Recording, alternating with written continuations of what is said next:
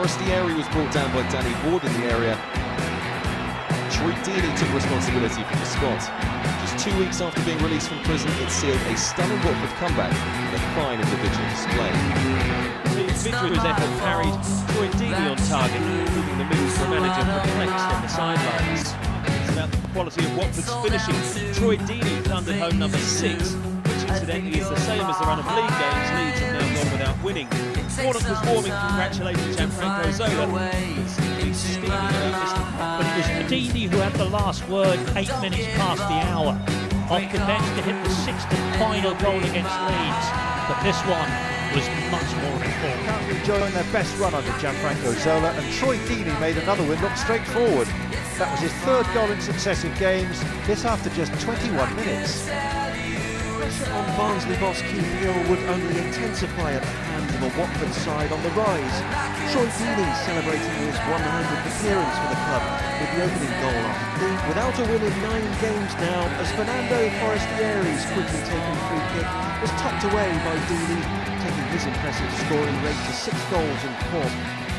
Watford to the game, but were well beaten as their 7-match unbeaten run came to an end. Troy Deeney's stoppage time strike, a small consolation, but Gianfranco Zola admitted it was too little, too late. The Hornets have won 5 of their last 6 games in the Championship. This is Almen Abdi. Through it goes here now to Troy Deeney, and more tight for him, and he finds a way through. Between the legs of Thomas Kishan, it's double figures this season now for Troy Deeney. And the away team have got the initiative. The Hornets with Sting on the counter. And Troy Deeney with the goal. As here, Brighton were torn asunder. Deeney holds the run, but he played on there by Alams. Deeney fires home, but now we have a 3-1 lead at the Annex. First half injury time when Vydra attempted a challenge out of Callum Woods. It looked outside the box, but a penalty was given. Deeney stayed ice cool, rolled it in. His reward. Before the break, Ikechi Anya stood up the perfect cross for Troy Deeney. Clark had concerns about the defending that time. He was in for some more on 4, the outcome looked inevitable. Vydra to Anya to Deeney, 3-0. Watford are averaging 3 goals a game.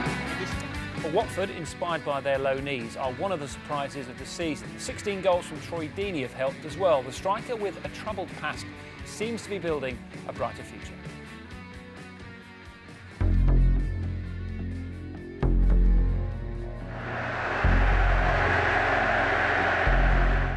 McCarthy is off his line, and Deeney is in, and it's 2-1 Watford. I've made a mistake. I've had a lot of time to sit and think.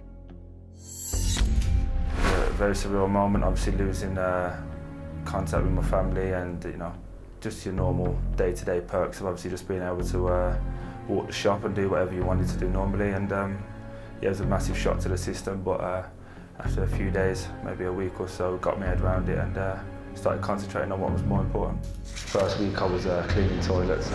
They moved me onto the gym, and I was a gym orderly, which basically means I was in the gym all day, but I was cleaning the gym and making sure that the weights were put back properly. And then I moved after that to an open facility in Warrington, which was called Thorn Cross Jail. And again, I was a gym orderly there, but that open jail a bit more relaxed in terms of the rules and whatnot. But it was still not a very nice place to go because it's obviously a lot of people that have done long sentences that are coming back out. The incident happened, it sort of shook my world a little bit, and I thought, right, I need to start getting my head on this.